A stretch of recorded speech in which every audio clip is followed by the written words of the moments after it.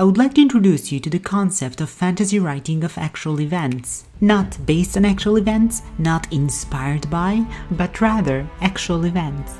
That is, a pure documentation or novelized version of events that happened on a persistent world role-playing server. It's a new and unexplored genre that doesn't really have a name yet. The special thing about that, though, is that this genre kinda writes itself in an entirely improvised manner. Each player is playing one character in the story, the dungeon masters drive the story, and the builders and world creators set the scene. If done right, there is no limit to what we can do with that. We find ourselves with the ability to novelize epic tales in a uniquely improvised, massive, collaborative writing effort that we can entirely claim actually happened. There is a lot to unpack here, so let's start from the beginning. Perhaps you're familiar with the idea of online role-playing. I have a bunch of videos explaining what it means. In a nutshell, it's players creating characters in certain game servers and play-acting them. We'll be focusing on Neverwinter Nights because it's one of the most powerful collaborative storytelling tools we have today. I would even consider it the most powerful tool for the fantasy genre at the moment. By the way, and I keep being astonished by that fact, but that moment has lasted for 18 years and counting. Neverwinter Nights is very much different from mainstream MMORPGs. MMOs don't give players true power to affect change. A good story should allow a great level of flexibility. MMOs are static. If they do change, it's not because of players affecting the story, they change because an executive said it would be more lucrative. Look no further than the pay-to-win or pay-to-customize modules. Any sort of semblance of players changing the landscape like a housing system is not driven by roleplay or the story, but by the player's bank account and how much they're willing to pay. Shroud of the Avatar is perhaps the most extreme example of it, an MMO where you can buy entire towns with real money and shape them to your liking. Do you think the creators care about what the players are doing with those towns once they get their money? Oh, good God. See, Shroud of the Avatar has player-built structures in the existing permanent world, meaning you can build stuff and other people can interact with it. You can also set up player-made shops. This always sounds good on paper because you assume people will be sensible and keep the aesthetic fantasy, but the reality is you get stuff like this. Soultown is lit up like a cheap Christmas market. It's garish and over the top. There are cosmetic items like flaming swords displayed and giant structures to nowhere built everywhere. I need to find an NPC to repair my broken equipment, and I keep finding shops that look like they're from a Final Fantasy slum market. Lovely decorative wall of glowing skulls here, very in fashion this season.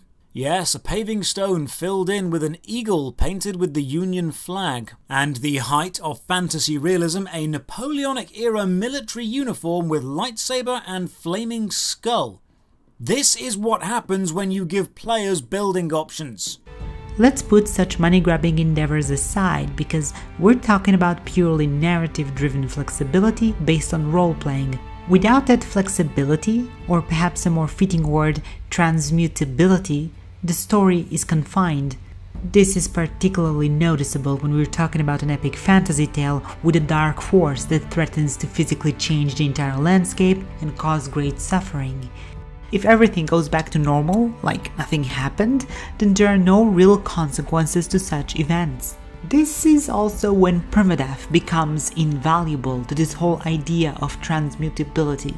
Should that event happen and you can just respawn, then what is the value of losing?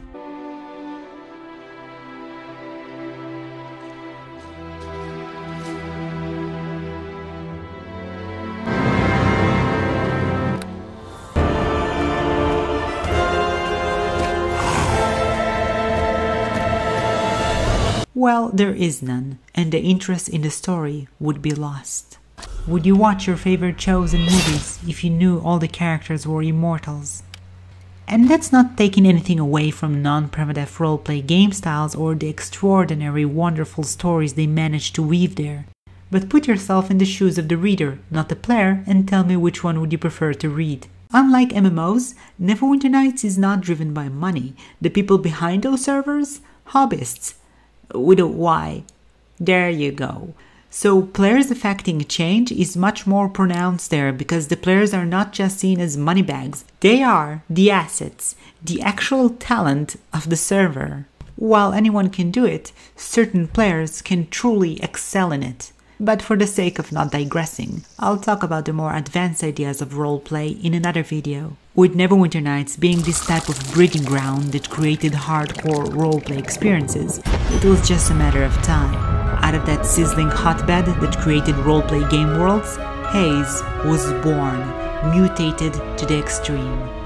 I spoke about Haze in a previous video, you can go back and watch it. It would have been perfect for such a story. It had true permadeath. It also allowed players to be in positions of power and change the landscape, so high transmutability, and it was social and narrative driven, meaning that the dungeon masters and the creators cared about driving a good story into existence. This set the infrastructure for interesting stories to take place.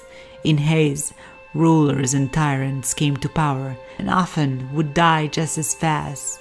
Tensions were high, there were murder conspiracies, entire armies were slaughtered, citadels fell. Knowing that the player can experience a deep pain of death for a character that they invested in for so long that they may not even play in that server again because it hurts so much to have your character die, then it makes everything that transpired in Haze so much more interesting. But the topic of permadeath deserves its own video, which it will get, so I will not delve deeper than I already have. All in all, if we can capture those emotions, we have a good freaking story. So, we have the tools to create such infrastructure that lay the ground for a novelized story based on actual events. We've actually had them since the invention of purely text-driven engines, and even prior to that with simple tabletop RPG sessions. In fact, novels based on such sessions do exist, including Dragonlance, Malazan Book of the Fallen, and other iconic novels. But we're not talking about based on, we're talking about the actual events being recorded, and that kind of genre has a name. It's called RPG replays or actual plays. It mostly refers to text recording of tabletop RPG sessions. It's kind of a thing in Japan. In fact, in Japan, text versions of RPG replays are commercially published. The most popular example is Sword World RPG, the creators of which are noted for pioneering the genre. But replays are not novels, they are pure transcripts of tabletop RPG sessions. That's all they are. In the English-speaking community, the idea of the RPG replay literary genre is unheard of. Cleaning the raw data of replays and novelizing it is also something that was done. Record of Lotus War is an example of such a novel, based purely on the direct novelization of RPG replays. Sadly, it's defined as a fantasy novel, which doesn't really reflect the nature of the story, does it? In role-playing persistent worlds, we have something very similar to RPG replays. It's called in-character forms. In-character forms exist in practically every self-respecting roleplay server. Record-keeping of events that transpired is just one of the usages, and usually those records of events aren't posted as pure chat recordings. They can be, but typically they're novelized by the players that post them. It's a great tool, often not used frequently enough, and it's a great way to document events. And I'm about to show you just how valuable it is. This is the archive of Haze, and it contains all the in-character forum postings 16 years after the server disintegrated. Someone kept those records all this time and only recently discovered that this file exists. To me, it's like finding a treasure trove. In this archive is everything that the characters recorded, like documented pieces of history.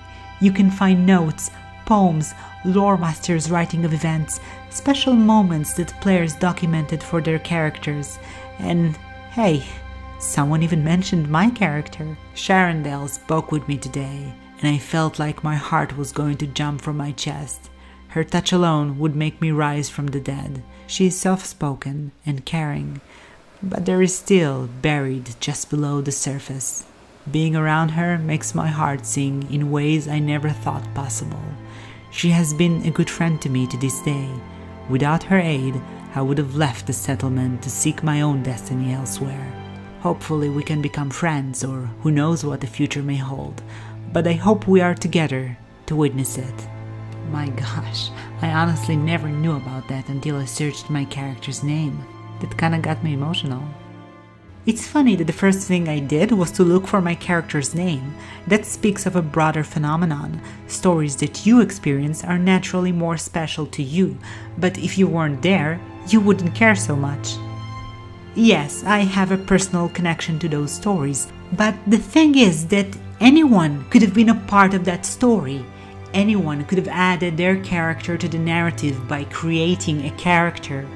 Unlike a single fantasy author, where all the characters and events transpire inside their heads, in the virtual world we all have the ability to be a part of the story, to put our mark in history, whether in a small or a big way. Whether we choose to do it or not, it's up to us. But that's what makes those stories ours, not his or hers. It's not just one person or a few people. It's a story accessible for all of us to write together. Each player can only write for their own character, and unlike the case of a single fantasy writer, they don't quite get to choose the consequences of their character's actions. It's so uncanny seeing that archive of a game server that I played 16 years ago. Knowing that the players who play there, long gone, their characters, long forgotten. But within this archive there is a story of a world that once existed. Their world, the players and the characters who were there, of the life they had, of the stories they had to tell, of all the bygones, all the myths, the legends, their poetries, and everything that happened there, spelled out in fragments. The Haze records with all those in-character postings are there for everyone to read. Should someone go over all those writings, they could assemble them into a story. I actually kinda did. At least I started to, but then I noticed the problem. It sounds purely like a fantasy novel, but it shouldn't. It's different. It's players playing in a way that's so immersive that it feels like a fantasy novel. How can I include the player's side of the story? There has to be a way to write it differently. I guess one idea is to novelize it as a pure fantasy, while keeping all the relevant logs and references on the other side, even with screenshots, kinda like evidence and footnotes. Or perhaps, another way to go about it is to write it in the style of LitRPG. LitRPG is a new kind of fantasy genre about stories that take place within an RPG world, typically online, where the game elements are actually referenced. So you wouldn't just know about the characters, you would also know about the players behind each of those characters, their thoughts and feelings. Maybe you could also know about the character's level, or even about the dungeon masters and their behind-the-scenes stuff. I guess the name for this genre would be non-fiction LitRPG. And with the advent of technology, we could even take it a step further into movies, because everything I said so far is true for movies as well. So instead of writing and documenting, everybody can screen record their session and it will be edited to a movie once the story plays out. But with Neverwinter Nights, without proper narration, such a movie would look awkward. More modern games have voice role-playing. Alright, pleasure to meet you, Sheriff Nelson. All right, Sheriff Nelson. I have a few choice words with you, and I just want to have an understanding of why did you let these hooligans, these evil people, lay besiege on a beautiful town like St. Denis? Welcome, Princess. King Darkus, are you ready? Of course. The two must be unified in blood before they can continue on their journey. But voice role-playing versus text role-playing is an issue in of itself, and though voice role-playing may seem like the bomb, it also comes with a huge heap of challenges and limitations. Don't get me started. Players recording, documenting their characters' journeys, and even making movies in voice role-playing servers based on their characters' perspectives is a thing. That's kinda what the genre of replay has transformed itself into in modern culture. But both of those issues are a big topic in of itself, and I will do a separate video for each of them. We have yet a lot to explore. We've only begun to scratch the surface of the kind of powerful collaborative storytelling that we can do with video games. Thanks for watching, and till next time.